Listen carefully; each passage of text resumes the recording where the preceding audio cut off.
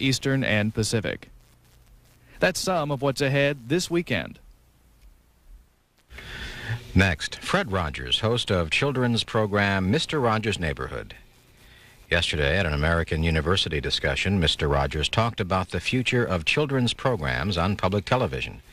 His remarks run about 10 minutes. We will hear first from Sanford Unger, Dean of the School of Communications. Good afternoon. I'm Sanford Unger, Dean of the School of Communication here at American University, and I want to welcome you all to our campus and to the home of WAMU-FM. We have an unannounced warm-up act today who will be familiar to all of you, I think, and fondly familiar, and that is Fred Rogers, Mr. Rogers.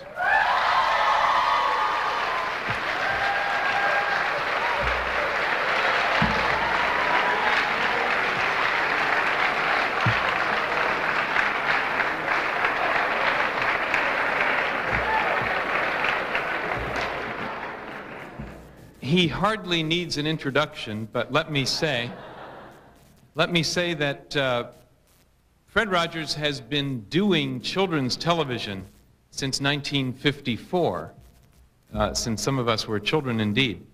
And he has been on PBS for 27 years.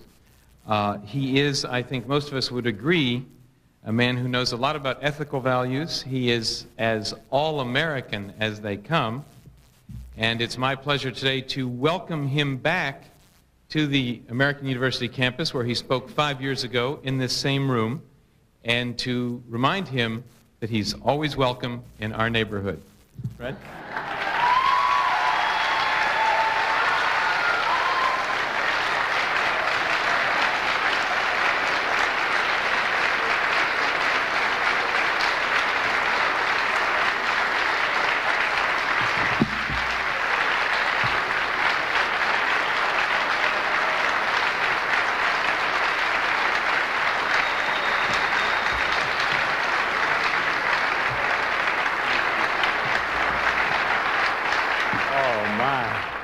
Beautiful day in your neighborhood.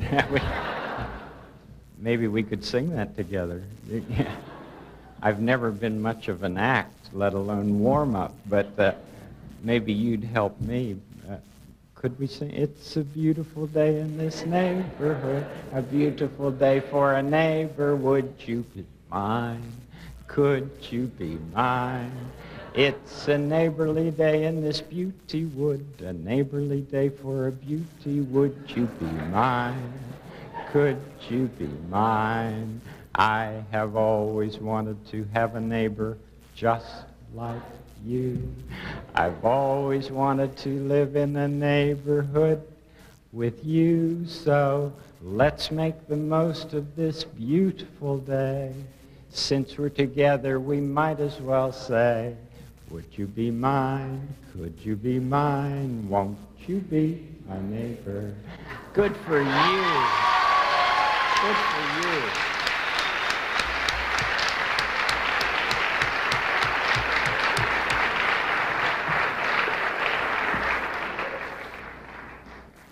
We don't have very long before the Vice President comes, and he has a very tight schedule. But when he called me yesterday and asked if I would be with you, I got a few pieces of paper and put down a few thoughts that I'd just like to share with you. The best of any form of communication starts out being a gift. Gutenberg wanted to offer the gift of the Bible to people who would have never had a chance to read it. The pioneers of Marconi's radio wanted to give the gift of classical music to those who wouldn't have had a chance to go to a concert hall, maybe ever. I think about all the young people whose lives are influenced by what they see and hear on television. What a valuable gift it can be when they find something that clicks with whatever it is that's healthy inside of them. It's such a crucial job for us to offer images of what's possible in this life. Programs that show how all kinds of people live and work and express themselves, not in empty hopelessness, but in healthy, fulfilling ways. If people can look at television and get the message that no matter who we are, we can make a positive difference in this life, then our work as television producers will have been worthwhile. What is it that you love to do? Just think about what is it that you love to do? Is there dance, writing, welding, sculpting, knitting? What is it that you really love to do? If you would do that in front of the children that you know, that's one of the greatest gifts you can give them. Just passionately give them what you love to do inside. In the last little while, I've been giving a gift myself to people that I've talked with. And it may seem strange, but it's a gift of silence. I like to ask that you think of somebody or somebodies who have made a real difference in your life.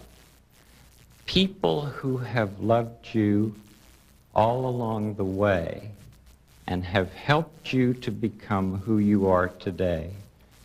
We don't just get to be the human beings that we are without investment in a lot of other people.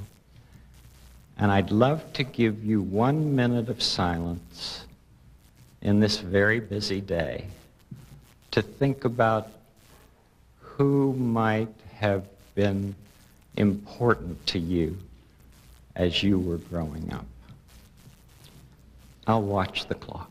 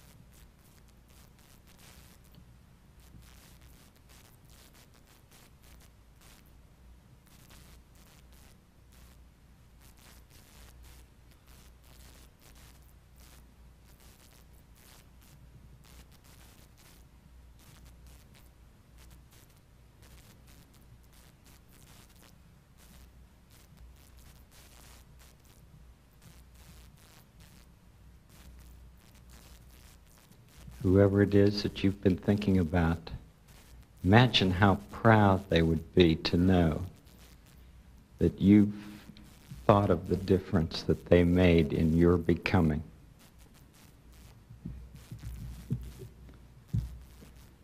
This is Vice President Gore's book, and I read one phrase in here that I just wanted to read to you. It says, "One focuses on being fruitful for the future."